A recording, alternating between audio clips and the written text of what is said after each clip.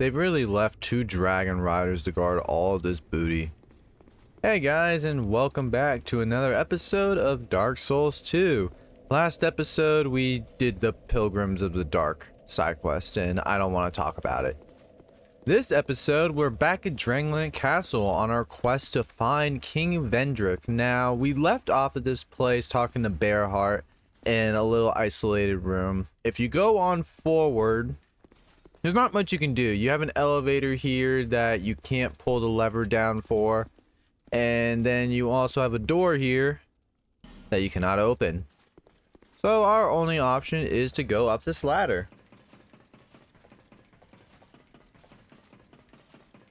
I also want to mention that I took the souls I got from Dark Lurker and I went and bought some human effigies because, yeah, that was a thing.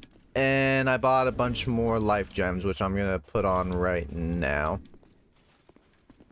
Alright, so going into here, we have another one of these soul-powered stone giants. However, none of these enemies actually are alive. We got this guy here, but obviously he's stuck in the wall, so he can't come over and help us. So we're gonna open up this door and see if we can find something in here.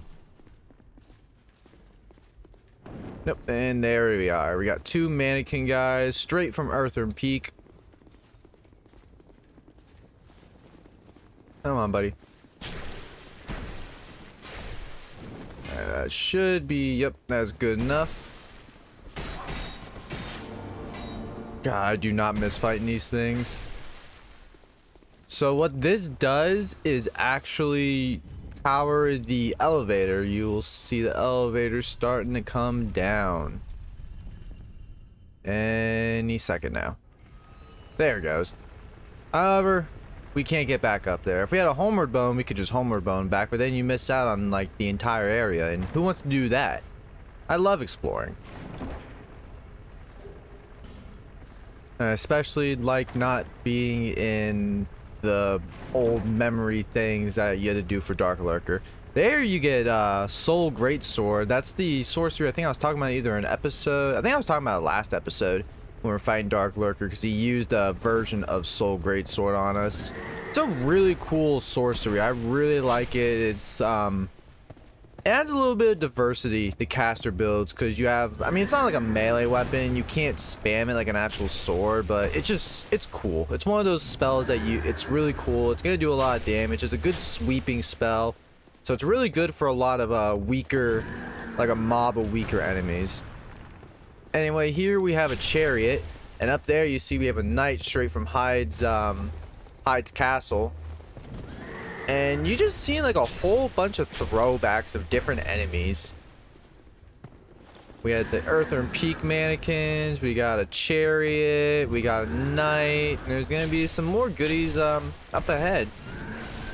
Let's get rid of that chariot though, because defeating him will unlock the Gower's Ring of Protection. This is probably the most overpowered ring in the game. Let's just go over what it does.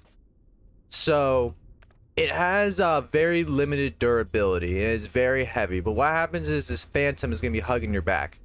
You will take extreme reduced damage anything hitting your back. This isn't just to protect you from backstabs.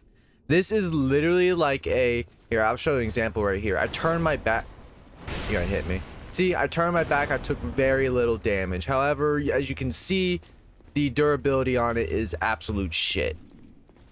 It's a really good ring to use if you're really struggling with a boss, because what you can do is you can fight it, and then when you need to heal or do something, you can just turn your back to the boss and you're basically invincible.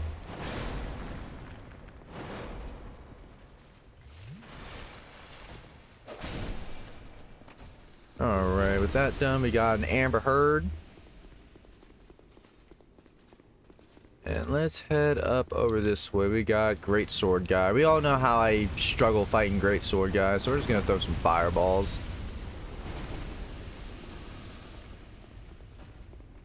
And I actually do remember.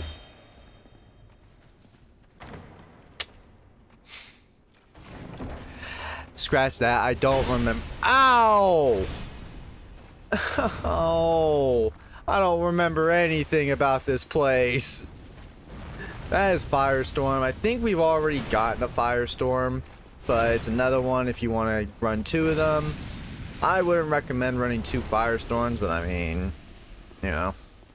That's our second Amber Heard for the 2 turds she left in the bed. And up here, this is what I remembered.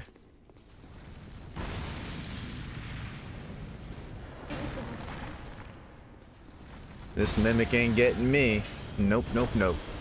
Defeating that, we get a petrified dragon bone and another washing pole. Is that our second? I think I banked the, yeah, I think I banked the first one, but that's our, oh, maybe we were able to buy it, I don't know. But that's our second washing pole. Not gonna use them, but, you know, it's cool to have. I'm a weapon connoisseur. I like collecting a wide variety of weapons. Alright, back outside, and since we're in the rain again, let's pull out our lightning weaponry. So as you can see, we got a lawn knight up there. Is this open? No, let's go through here. So a lawn knight. I'm actually gonna switch to my high knight sword because I gotta rush this guy because just take a guess. Yep.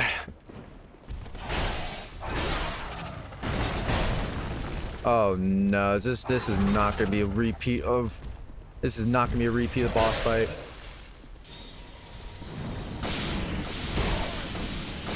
That did not do as good as I thought it would.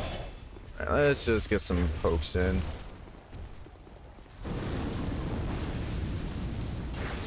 Did the gargoyles in the belfry breathe fire? Were they able to breathe fire at all? I don't remember. This is a gorgeous view. Neat. Okay. Enough sightseeing. Let's head down here now. We gotta open this up. Oh, Jesus Christ. Okay, let's, oh, jeez, and there's freaking wall spirits. Oh, Lord. Okay, let's take you out first. You defeated. Let's see if I can... Gotta be careful about this. Gotta be really careful about this. I don't want to... I'm gonna go with... Oh, see, that guy's smart. Jesus Christ.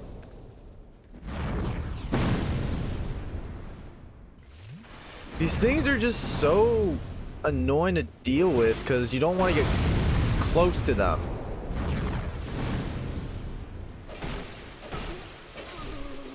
Alright, one down. That one should be easy now. Flame swathing, lingering. God, stop! You're dead now. Goodbye. You messed up. You should have kept on spamming.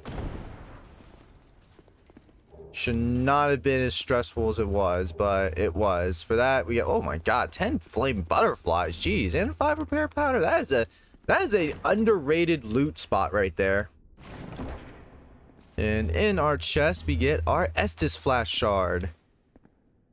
I think I have a Sublime Bone Dust too. That probably would have helped last episode.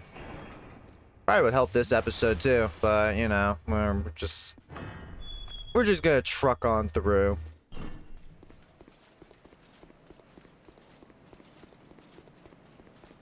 And actually, that brings us back to the beginning.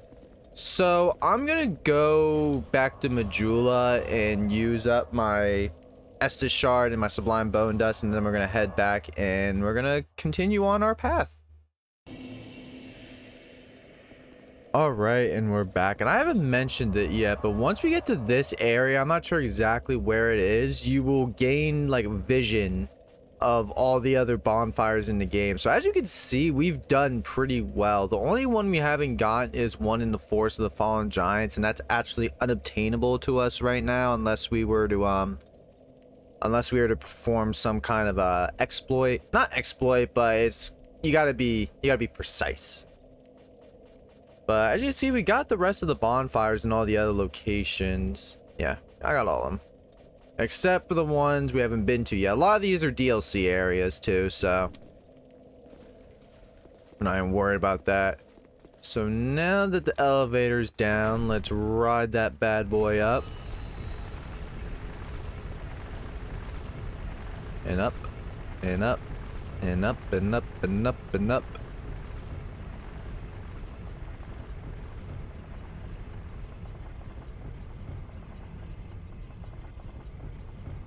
I'm actually gonna pop a human effigy. I just hate seeing my zombified skin. Be very careful, don't backstep here because, yeah, as you can imagine, that would not be fun. That'd be something very Ricky-esque to do, though. So you come into this room, and there's a whole lot going on. We got this dude here just chilling. We got a girl in a cage who won't talk to us. And we got a lot of chests. Can't do anything about the girl in the cage, and I'm not gonna mess with dude that's all chained up. That's his kink. But we're gonna get the key of the key to the King's Passage. We're gonna get the Soul Vessel and the Fire Seed.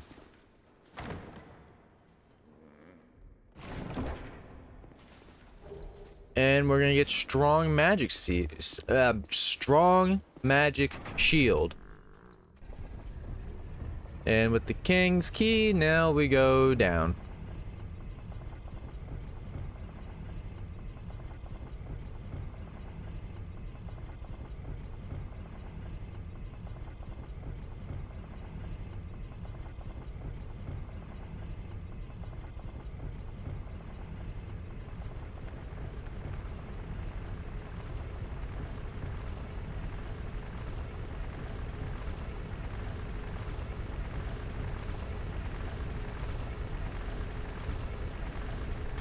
Alright, and now that we got our destination, let's go forward. So this is the shortest area of the game. This is the King's Passage.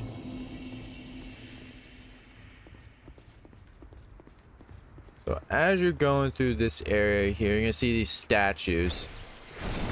You want to get to them before they pop up because these guys are strong and they are skilled in the arts of in martial arts. So these things will kick the shit out of you is what I'm trying to say.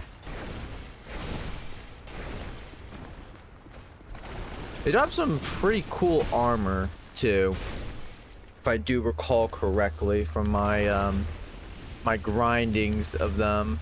Oh god, did I miss that item? I actually completely missed that item. Pretty sure it's like a, yeah, it's an alluring skull. I just had a feeling it was an alluring skull.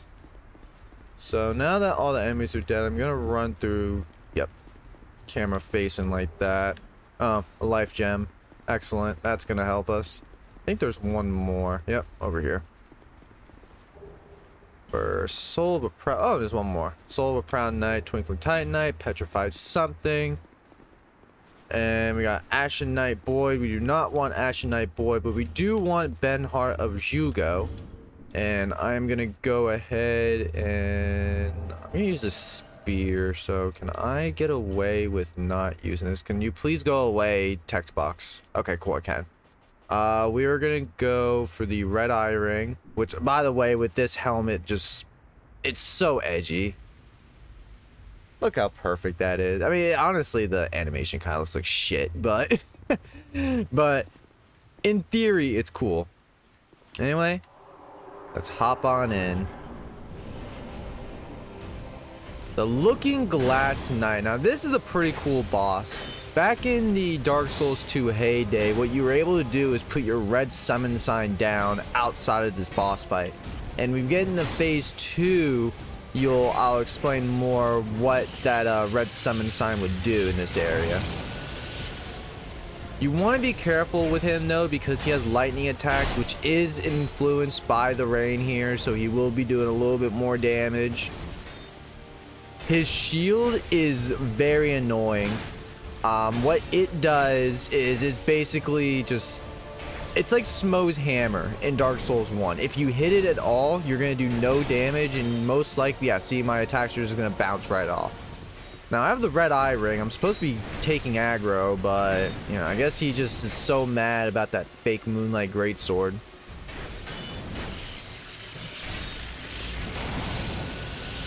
Really, the only attacks you gotta worry about is that spinning attack. Alright, anyway, let's see if I can get him to use his thing before I kill him off. Alright, so here we go. He's gonna drop his shield down. And then what would happen is there's an NPC that's gonna come through the shield. Now, if you put your red summon sign down, there is an opportunity for you to come through the shield and you invade during a boss fight. And trust me, it's about as chaotic as it sounds, and I loved it. I remember I used to sit here for hours and just invade people fighting the boss, and like I wasn't like a nice invader, I was like a dickhead invader that would cast sorceries and miracles and just be an absolute nuisance.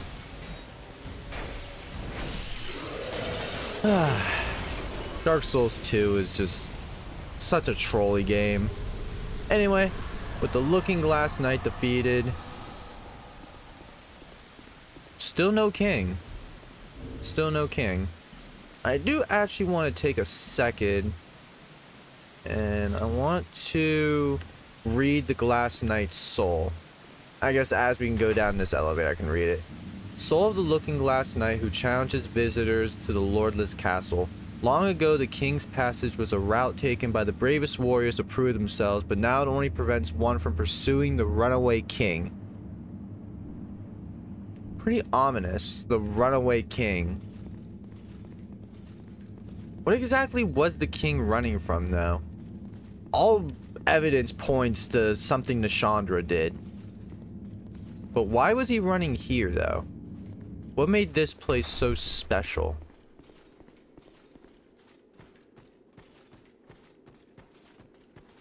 Well, we're about to get to and this is about to be a fucking hot take and a half.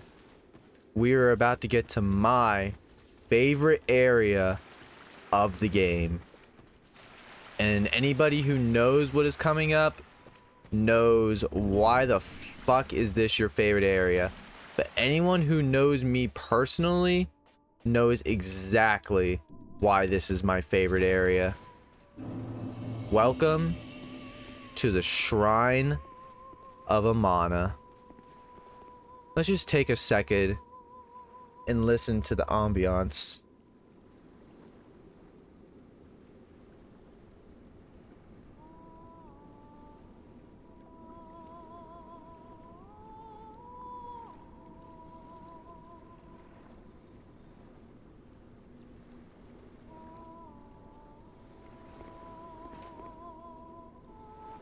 And I think we're gonna end it there this episode.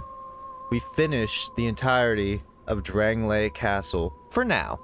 We'll come back to it, of course. We have opened the doors to the Shrine of Amana, still looking for our runaway king. Next episode, we explore this beauty of an area that has made many, many Soul players throw their controllers, scratch their heads, facepalm, and just become overly upset with themselves with how they perform in this area. I'm here to tell you, I'm probably gonna join that list. Hope you guys enjoyed. I'll see y'all next time for more Dark Souls.